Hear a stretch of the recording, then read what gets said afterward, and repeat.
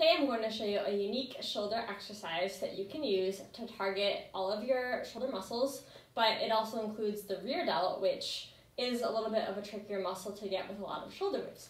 You can take a resistance band and wrap it around a post. From here you have the option of sitting with your legs out in front, or you can sit on your own heels. Whichever is most comfortable for you is fine. We're going to keep straight arms and bring the band, stretching it back.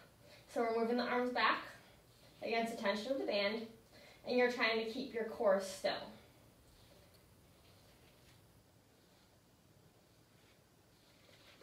So the benefits of doing that one sitting on your own heels is that it's going to keep your core more tight and protected, whereas if you sit with your legs outstretched, it's going to be your own job to keep your core tight, which is also great, but not everyone's going to have that level of strength.